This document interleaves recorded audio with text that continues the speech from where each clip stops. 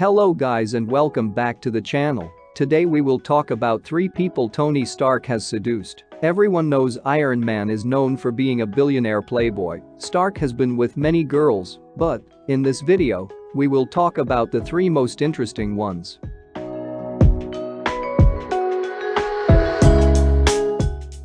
Let's start with Gamora. Iron Man and Gamora met in 2013's Guardians of the Galaxy 4. There Tony saw a beautiful green alien. Apparently, Stark's pelvic sorcery worked on her, because the next thing we saw was Stark and Gamora in bed together, where the only thing he had to say about the experience was ow.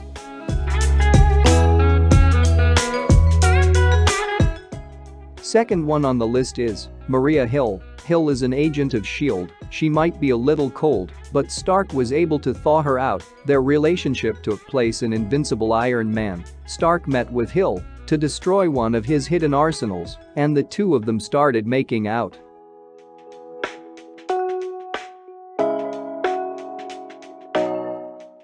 Now last but not the least, She-Hulk. Just like Iron Man, She-Hulk also had a long list of partners, so her being with Stark was not surprise. So this was it for this video. Which Iron Man relation was surprised for you? Tell us in the comments. Don't forget to like the video and subscribe to the channel, and I will see you in the next video.